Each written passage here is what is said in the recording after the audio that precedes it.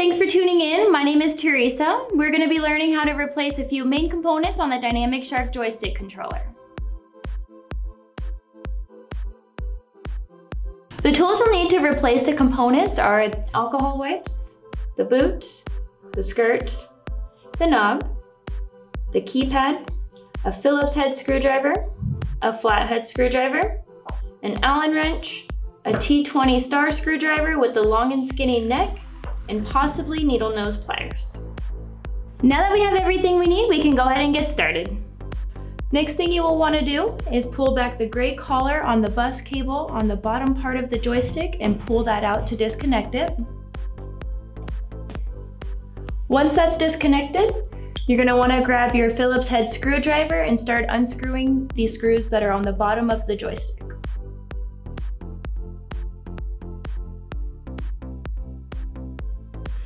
Now that the screws are removed, let's go ahead and remove the joystick and let's go replace the components.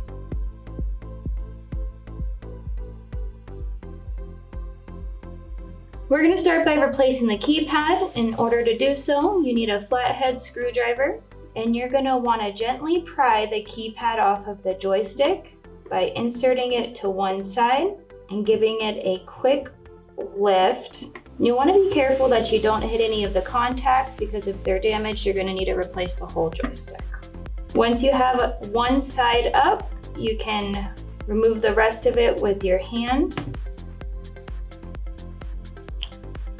Once that's removed, you can grab an alcohol wipe and you're going to want to clean the contacts to make all the adhesive come off. You want to just gently rub the adhesive off.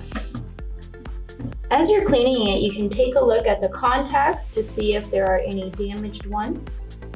These ones look pretty good here. We're just going to continue cleaning off the adhesive. So once you finish cleaning off the adhesive, you're going to want to leave it sitting for 10 minutes for all of the alcohol to evaporate off of the faceplate. Once the 10 minutes have passed, you're going to want to grab your new keypad. You want to take off the clear backing.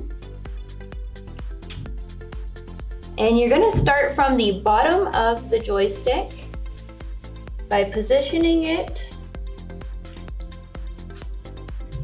from the bottom up. You want to gently press it in there.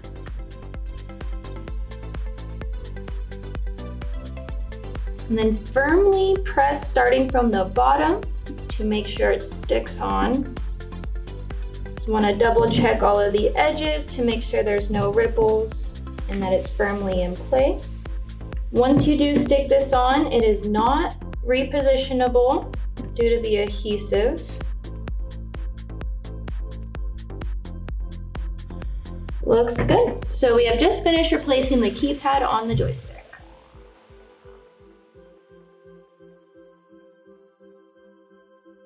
Next, we're going to replace the boot. If yours is damaged or missing, we're going to need to open up the joystick housing.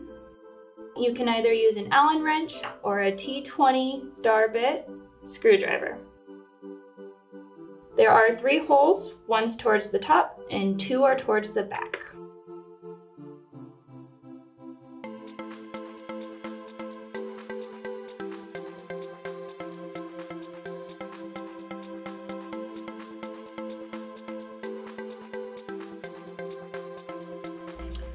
Once the 3 screws are removed, you can go ahead and open up the housing by gently lifting the top from the bottom.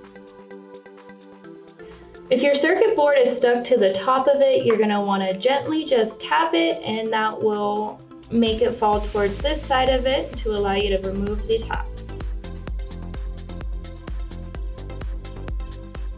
So for replacing the boot, we're going to want to just go ahead and squeeze it to remove it from the housing. At this point, if you do want to give it a quick clean due to a bit of residue around the sides of it, feel free to do so. I'm going to do it. Now just make sure you do use an alcohol wipe, that way you don't damage any of the electronic components. So while you're at it, you can also just clean off the edges of the bottom part of the joystick controller. You'll also want to double check your contacts here to make sure that they're good and not bent or anything. All right, now that that's all clean, we can go ahead and continue with placing a new boot onto the top. To do so, you're gonna need to get a replacement boot, and you're just gonna gently squeeze that towards where the bottom flap is going into the hole. And you'll flip it over and make sure that is all flat. And if so, that is great. We have now replaced the boot part of it. So we're gonna just put it back onto the top.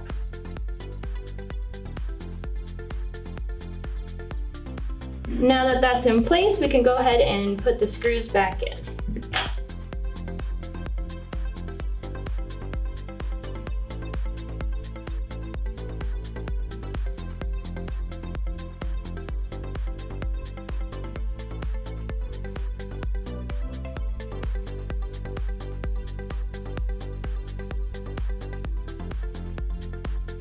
The next thing you'll want to do is replace the skirt.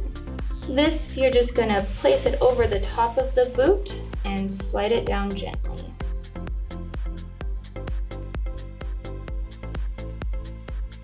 Pretty easy. Next thing is going to be putting on a new knob. And same thing, just slide it over the top.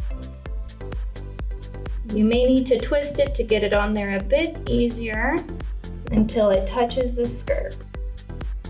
It does only go down a certain distance due to the depth of the hole on the knob, so you may need to adjust the skirt a tad and by just moving it up a bit to make it look pretty sealed.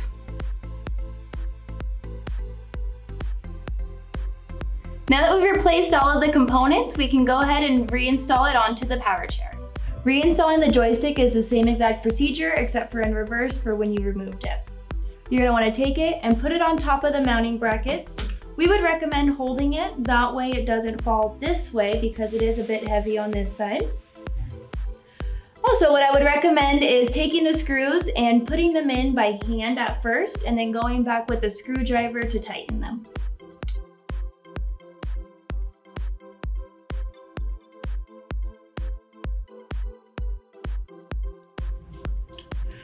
Once you made sure all of your screws are secured, you're gonna go ahead and take the bus cable and reconnect it to the bottom of the joystick.